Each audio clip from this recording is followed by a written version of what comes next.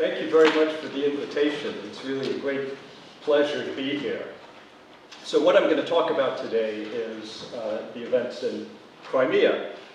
And I think everybody would agree that when, a little over 2 years ago, Putin sent these troops into the Crimean Peninsula in these unmarked uniforms to take control of main installations there, this was the most consequential act of his 16 years in power. It certainly was, if we focus on international relations, foreign policy. In a single act by annexing territory from a neighbor, Putin undercut the political order that had existed in Europe since the end of the Cold War.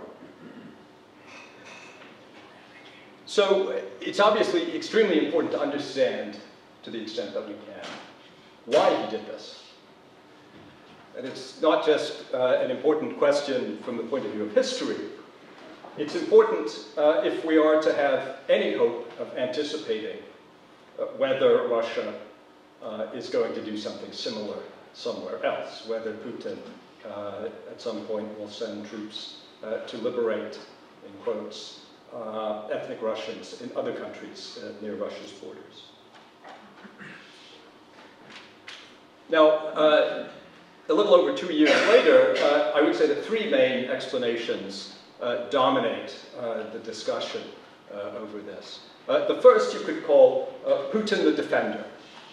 So in this view, Putin was really reacting to an increasing threat from the West, to the encirclement of Russia by NATO, which was expanding towards Russia's borders. And he reacted in fear that after the fall of the Yanukovych regime in Kiev, Ukraine was about to join NATO, which he was determined to prevent. And so that's the explanation for why he sent these troops into Crimea. So that's one explanation. Another explanation you could call Putin the imperialist.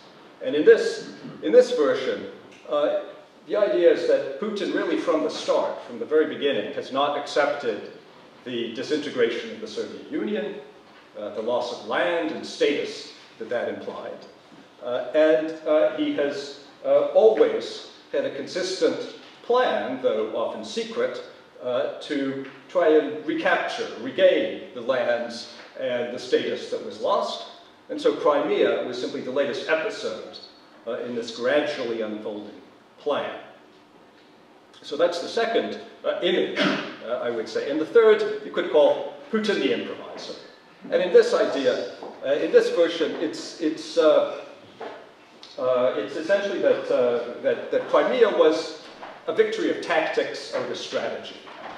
That Putin doesn't have a long-term plan of any kind, that he's very reactive. He reacts to events in ways that have consequences, and that in fact Crimea was an accident that he stumbled into in the heat of an intense crisis created by the fall of Yanukovych.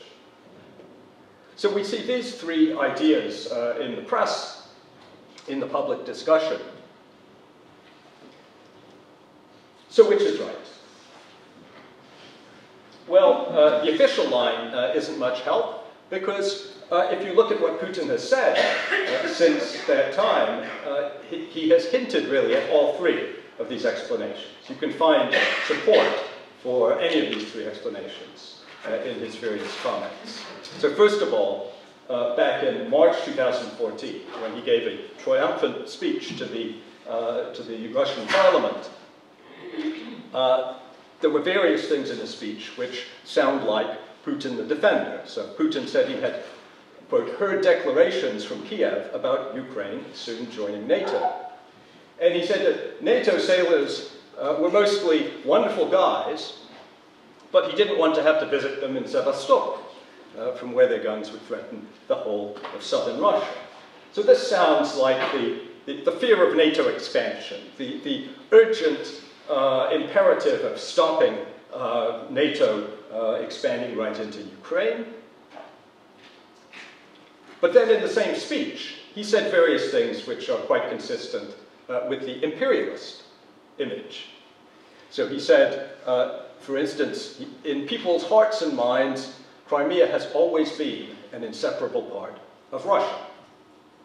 And he pointed out that he reminded people that Crimea was the place where in the 10th century Prince Vladimir had adopted Christianity, and also was the place where Russian soldiers from the Crimean War are buried. And he said, in losing Crimea to Ukraine in 1991, Russia was not simply robbed, it was plundered.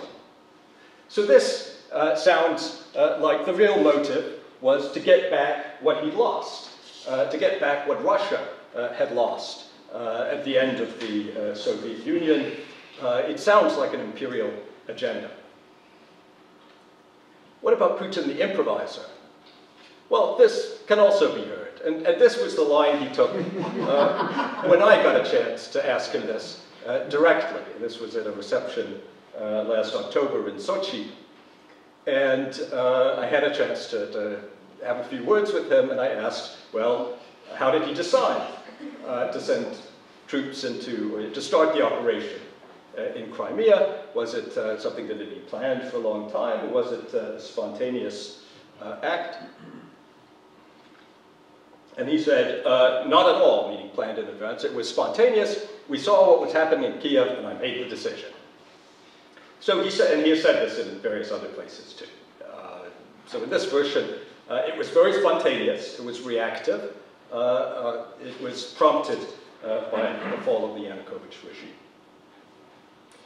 Now, Putin has also suggested certain other motives. He said that it was necessary for Russia to intervene to protect Crimea's Russian population against violent Ukrainian nationalists who supposedly were coming down to Crimea to violently attack the Russian supporters of Russian culture in Crimea.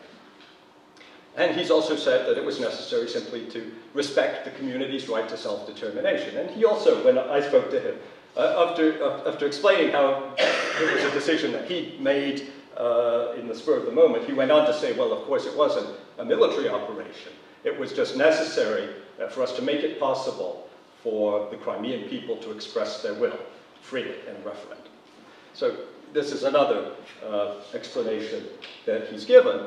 But I think the threat from Ukrainian nationalists in Crimea was almost entirely fictitious, and Putin had shown very little open interest in the Crimean self-determination in his previous 14 years in power, so I take those explanations a little less seriously.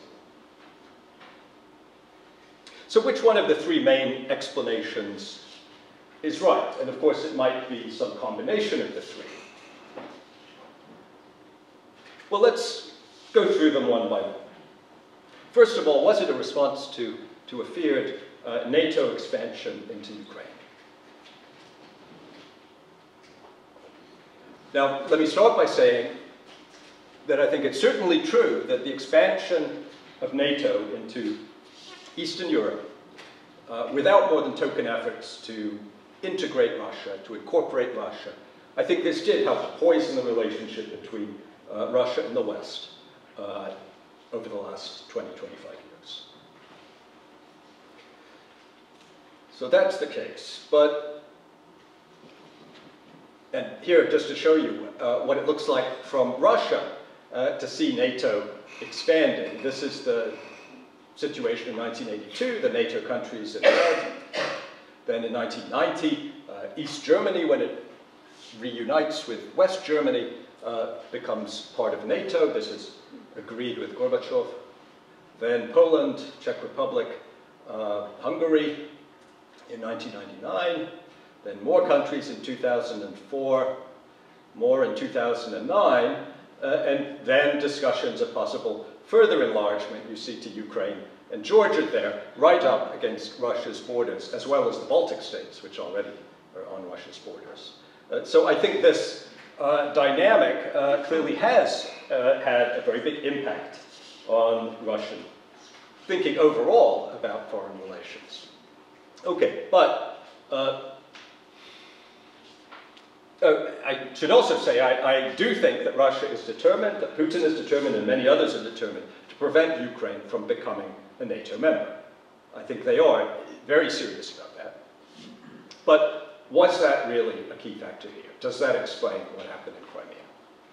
Well, if you look closely, there are some problems with this argument. Most importantly, Ukraine was not heading towards NATO membership at that time.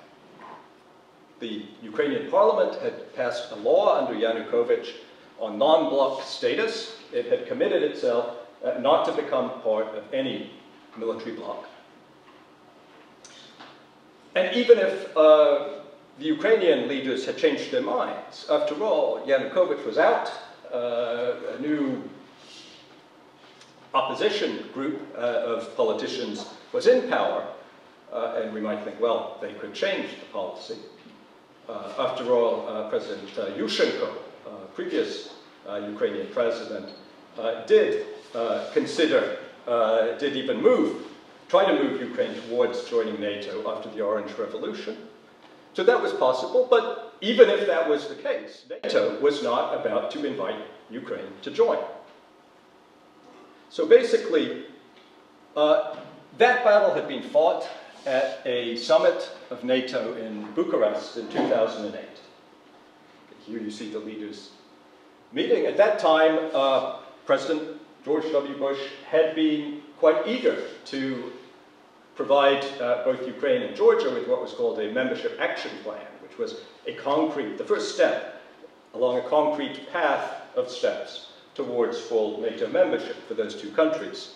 Some of the East European countries were also in favor, but Germany and France were very strongly against, and they won. They insisted that there would be no membership action plan for Ukraine and Georgia. At that summit, Putin threw a bit of a fit, insisted that it would be extremely serious from Russia's perspective if they were given a membership action plan, and they were not. Merkel was very, very clear on that. So that battle had been fought and won ultimately by Putin at that time. And you see here, he's smiling. And nothing had changed in the years since 2008 in that regard. In October 2013, so just before these events that I'm talking about, the Secretary General of NATO, Anders Fogh Rasmussen, had said that Ukraine would definitely not be joining NATO in 2014. What about these declarations from Kiev about Ukraine soon joining NATO that Putin claimed to have heard? Well, he neglected to mention one detail. All of these declarations came after Russia had already seized Crimea. They were a reaction rather than a cause of that. Now, having said all this, it still might be the case that Putin believed that Ukraine was going to join NATO quickly. But if so, then presumably he would have raised this in his talks with President Obama. It would have been an important issue on his agenda with the West. Was it? Well, this guy is Michael McFaul. He was Obama's special advisor on Russia from 2009 to 2012. And then he was US ambassador in Moscow from 2012 to early 2014. And he says that he was present at all the personal meetings between Obama and either Putin or President Medvedev, when Medvedev was president. And when he was in Washington as Obama's advisor, he listened in on all the phone calls between the Russian leaders and Obama. And he says that in all those exchanges over the course of 5 years, quote, I can't recall once that the issue of NATO expansion came up, which does not seem consistent with this being an issue that Putin really wanted to push in his confrontations or negotiations, whatever they were, with the West. Okay. Now this guy is the commander of the Russian operation in Crimea. His name is Oleg Beloventsov. I'll tell you a little bit more about him in a minute. But in January, I went to Moscow to do research for this. I should say this is going to come out as an article in the magazine Foreign Affairs in about 3 weeks. So if I speak too fast or anything, then you can always read it there. But so I went to Moscow to do research, to talk to various people after reading everything I could find about the Crimean operation. And I was able to speak to a source in Moscow who knows Beloventsov, the commander, well, and who is familiar with the details of the operation. And I asked him, in the months before the operation began, were Russian decision makers afraid of Ukraine joining NATO?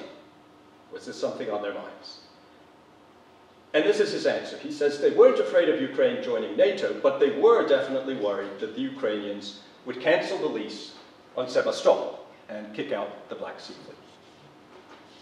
Now, Sevastopol is the city on the Crimean Peninsula, which has a port where the Russian Black Sea Fleet, as well as the Ukrainian Black Sea Fleet, is stationed, or most of it is stationed there. And this is an extremely important naval base from the point of view of Russia's military planners. It's really important for projecting military force into the Black Sea and into the Mediterranean beyond there. And there had been, so Russia leases the base at Sevastopol from Ukraine. There had been negotiations over it a few years before under Yanukovych, and Ukraine had signed an agreement with Russia to extend the lease until 2042. So they had another 25 years.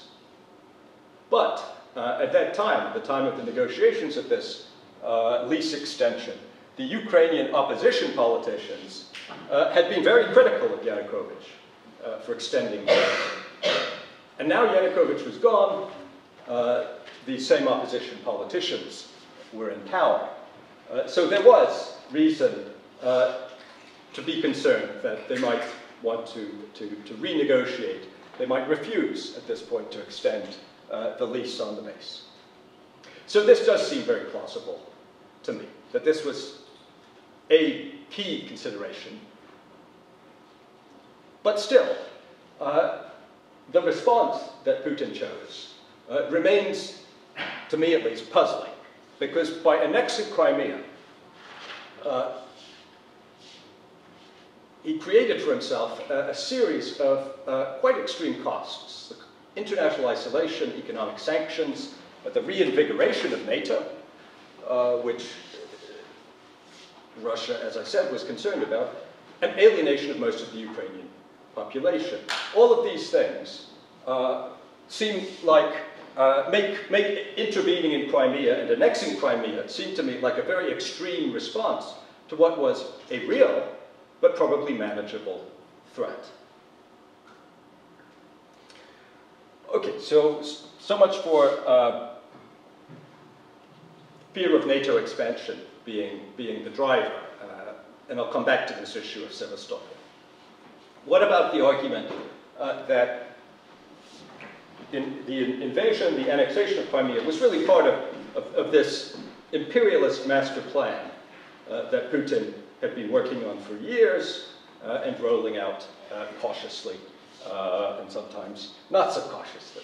Well, it's almost too easy to make this case if you look at the things that Putin and others have done over the years. So this is a very compelling case when it's presented by itself in the press, without any of the other details. So Putin, after all, said, quotation that's been repeated many times, that Soviet disintegration was the greatest geopolitical catastrophe of the century, the 20th century. He also, this is again in 2008 at that Bucharest NATO conference, in private conversation with President Bush, he said at one point, "You have to understand, George, Ukraine is not even a state." Then in 2008, Russia invaded Georgia and then recognized the independence of two regions, border regions of Georgia, Abkhazia, and South Ossetia. And at that time and since, Russia has handed out Russian passports to Crimean residents, which of course creates a pretext for possible intervention later. One can say that one is intervening to defend one's own citizens. So all of that looks very consistent with this idea that it was, that there was an underlying imperialist agenda, and that was what was driving events in Crimea. And there are other more specific signs that the Crimean operation was planned in the months before February 2014 when it began. For instance, in September 2013, Putin appoints Vladislav Surkov, who's his political guru for many years, to take responsibility for, among other things, relations with Ukraine. And Surkov, over the next few months, repeatedly visits both Kiev and Crimea. When he's down there in Crimea, Surkov, among other things, discusses a project to build a bridge over the Kerch Strait. That's the small span of water that separates the Crimean peninsula from the Russian mainland. And if you're going to annex a peninsula, you really want to have a reliable way of getting there. Transportation matters a lot. And so they really needed a bridge to get directly from Russia to Crimea if they were going to do this. And so he's negotiating about this bridge. Okay, looks pretty suspicious. There are also reports that a group of Russian police and security service officers are visiting Kiev during that winter, went on several occasions. Then in late 2013, this guy, Vladimir Konstantinov, who was the chairman of the Crimean parliament, he goes to Russia, goes to Moscow, and meets there with some of Russia's top officials, including Russia's top security official, Nikolai Patrushev. So a lot of pieces that seem to fit together, right, to make an imperialist conspiracy. But if we look a little bit closer, there are some questions about this interpretation. So if Surkov, the political guru, was Putin's point man preparing the Crimean invasion in late 2013, then why did Putin take him off the case in late February 2014, exactly as the Crimean operation began? He reassigns Surkov, and in March, we see that Surkov has time to attend a gallery opening in Moscow. You know, it's amazing what one can discover with Facebook these days. A gallery opening in Moscow. He publishes a short story. Of course, he could have written that before, but it gets published then. And he even has time to take a quick vacation in Sweden with his wife, just before he appears on the sanctions list, the EU list of people who aren't allowed to travel to Europe anymore. Okay, so he's not sitting at his desk in Moscow even, and definitely not in Simferopol in the Crimea, managing this, this invasion. So why that? Doesn't make a lot of sense. Best explanation is that Surkov's job up until February 2014 was to keep Yanukovych in power. That was what Putin wanted him to do, to shore up the regime there. And he failed. And Putin was not happy about that. What about the Russian police and security service troops that were visiting Kiev? Well, they also were probably focused on the events in Kiev. They were, I think, advising Yanukovych on how to crush the Kiev demonstrations, to crush the Maidan, and not planning the Crimean invasion. What about the bridge over the Kerch Strait? Okay, is this a sign that Moscow was planning to annex the region? That Surkov was working on this shortly before. Well, in fact, negotiations over building this bridge had been going on for 10 years. And in 2010, Yanukovych had agreed to the bridge. He signed an agreement with then-President Medvedev. And since that time, the Russians had not even managed to complete a feasibility study for the bridge. Which doesn't sound like the sort of behavior you would expect of people who are planning to invade and annex this territory. Did Putin expect Yanukovych to fall? Well, in December 2013, as part of this deal at the last minute with Yanukovych to get him to say no to the Europeans, to decline to sign the association agreement with the European Union that he was supposed to sign. In return for this, Putin had promised him money, and he paid a $3 billion loan, the first installment of this money, to the Ukrainian government that December. Now, had he suspected that the regime was going to collapse, he could have postponed making that $3 billion payment, and even to Putin, $3 billion is quite a lot. After Yanukovych fell, there was no real chance of getting that money back. Kiev defaulted on the debt in 2015. As one former Kremlin advisor told me, or as he put it, it's not Putin's style to make such presents. So if he had been planning at that point for things to unfold as they eventually did, he would have saved his $3 billion. So until very close to the end, it seems to me that the Kremlin was counting on Yanukovych's pro-Russian regime surviving, and it was only really in the last few days before the end that they began to realize that that was not going to happen. What about the third image? Was this an improvised reaction to a crisis, a kind of accident that Putin stumbled into?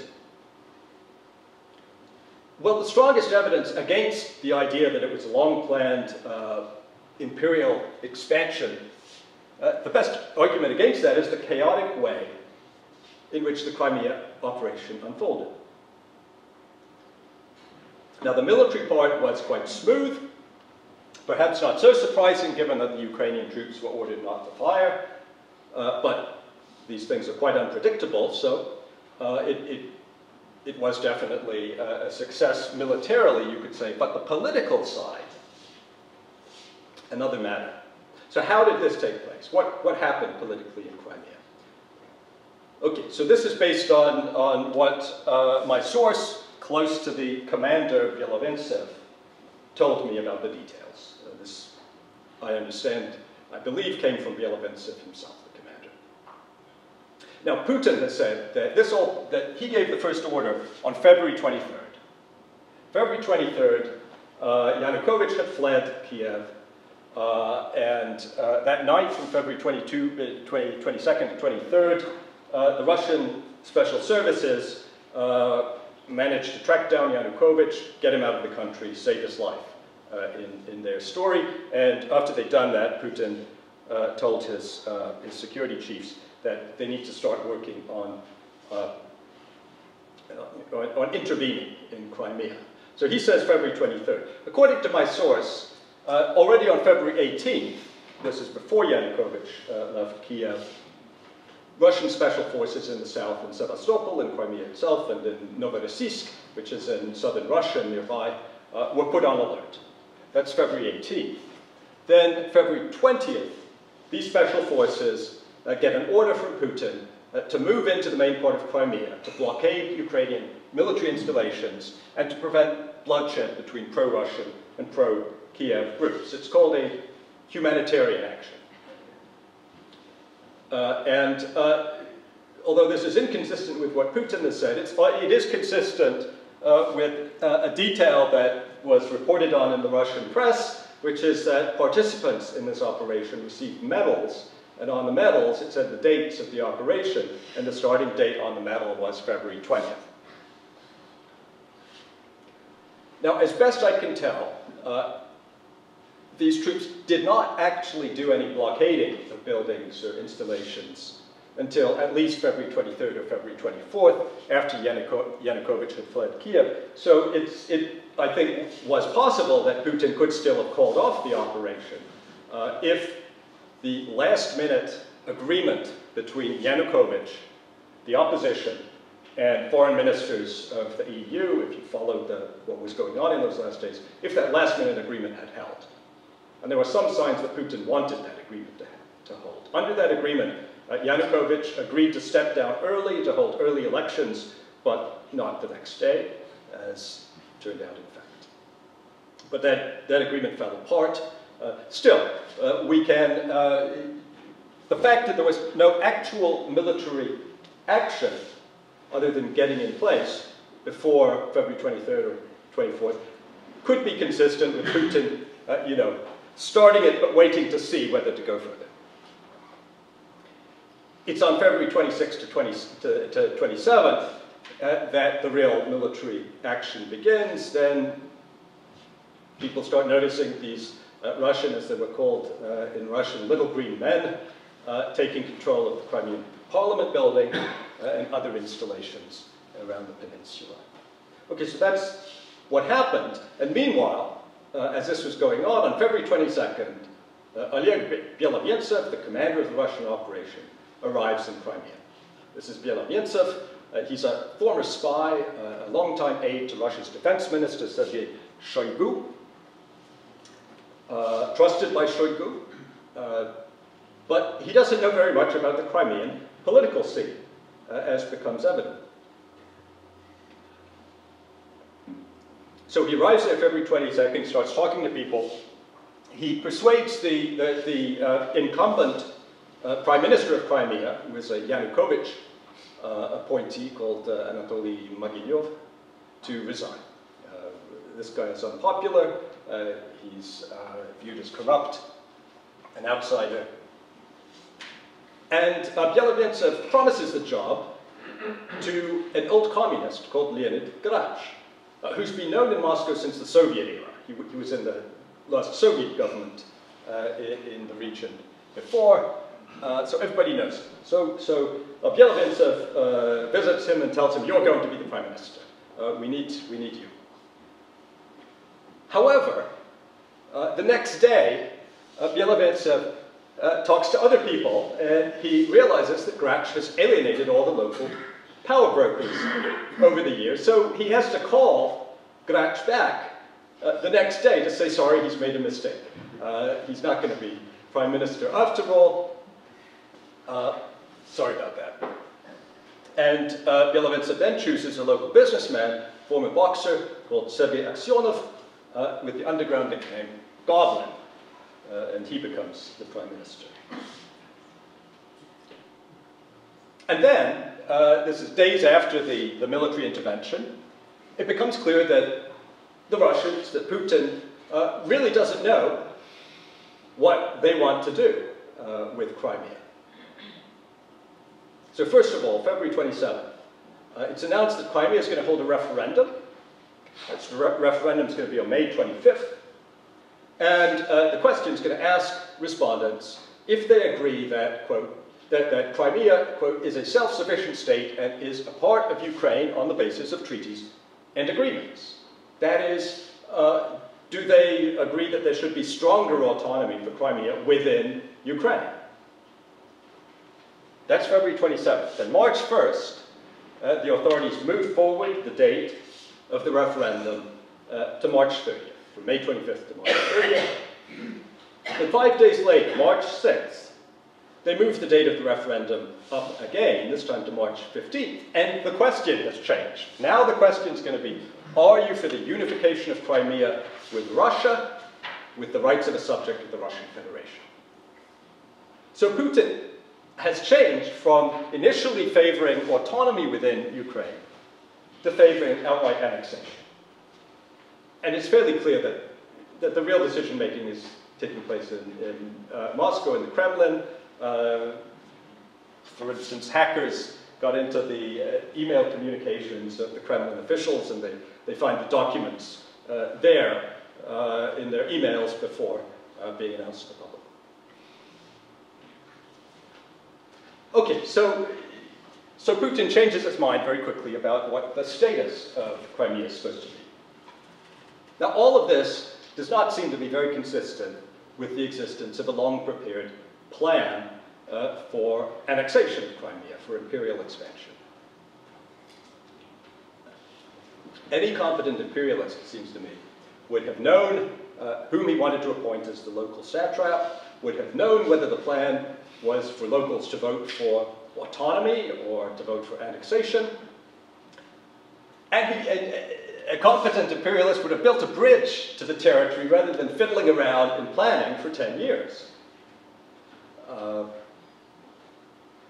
So all of this suggests to me that there was not a systematic plan to do this in advance. Obviously, there are military contingency plans for all sorts of things, but a serious, comprehensive plan, both military and political, and an agenda to take over Crimea. Now, that doesn't mean that no one in the Kremlin has imperial impulses. Clearly, some do.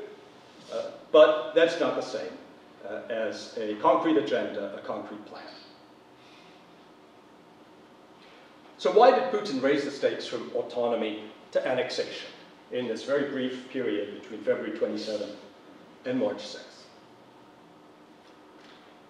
Well, one factor was that the Crimean elites were very eager to become part of Russia. They didn't want to be left as a little abandoned, semi-recognized statelet like Abkhazia or South Ossetia, with economic problems, with problems getting their passports recognized around the world, and shunned by the West.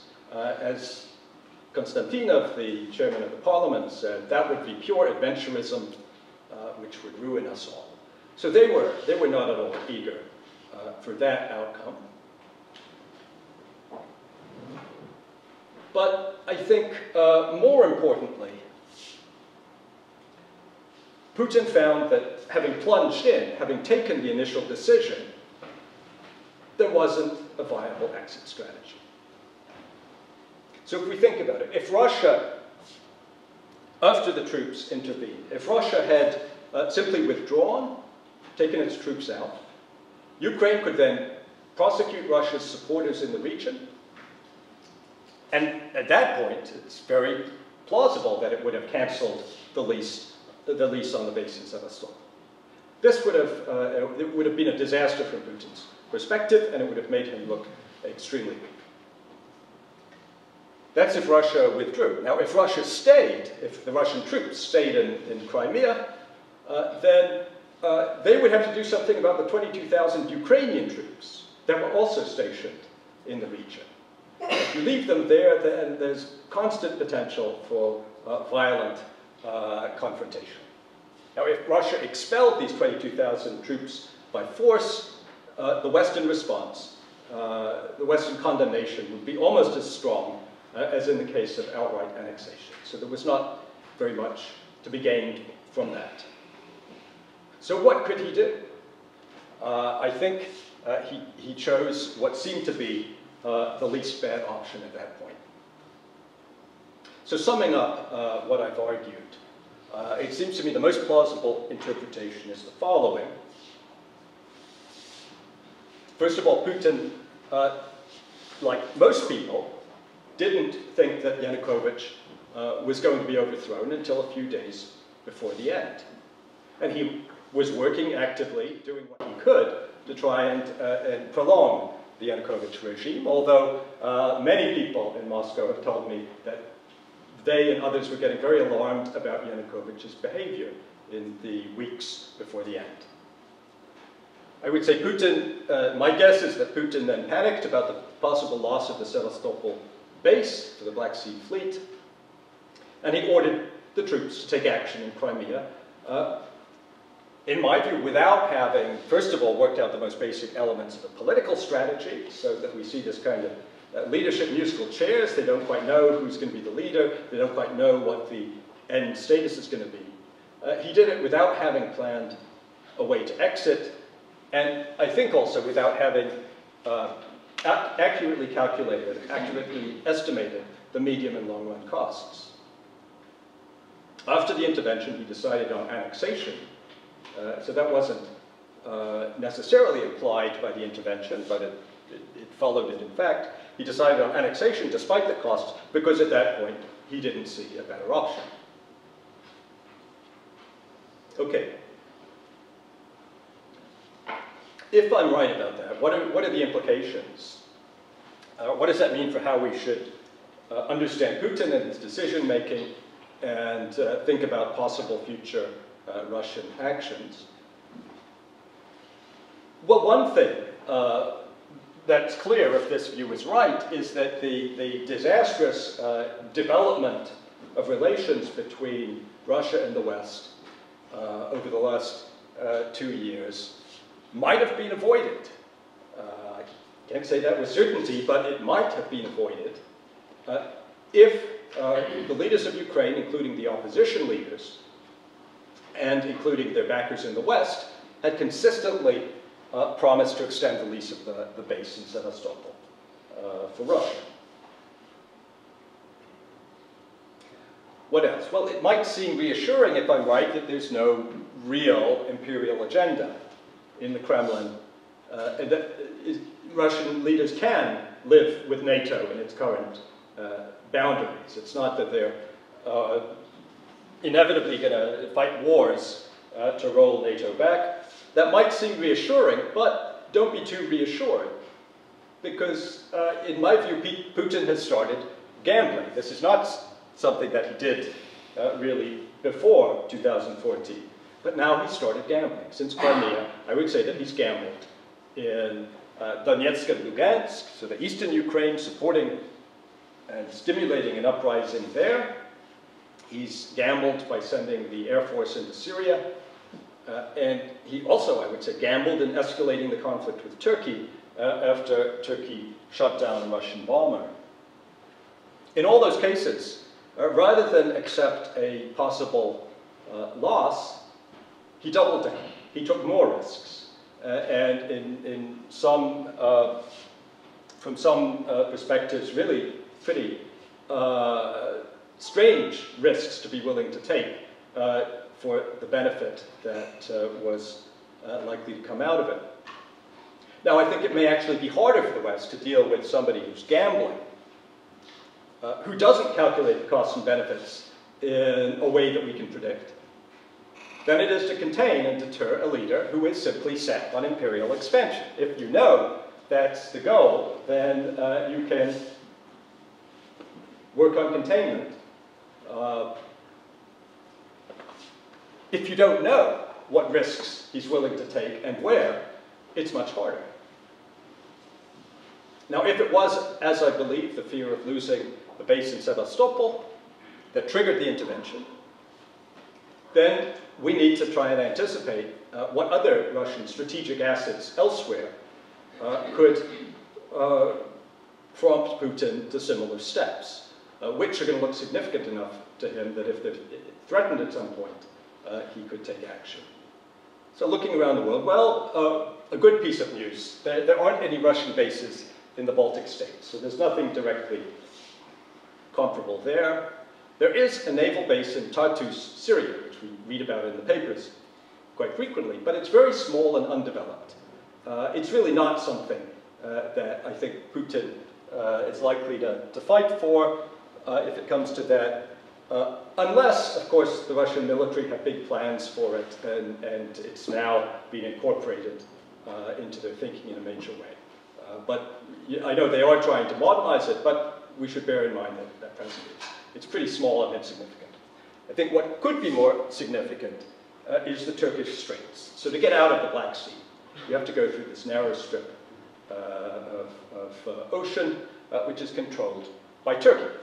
So I think we should expect a major crisis if, at some point during a confrontation with Russia, which is much more likely now than it was before the shooting down of the Russian plane, if during a crisis Turkey tried to close the Turkish straits to Russian ships, merchant ships and naval ships. That would make it harder for, at this point, Russia to supply its remaining forces in Syria, and it would make it impossible for it to operate in the Mediterranean. Now, under international law, there's a convention under which Turkey is allowed to do that if it's a situation of conflict or imminent conflict with Russia. But I think that's the sort of thing which could prompt a perhaps unexpectedly robust response from the Russians. Thank you.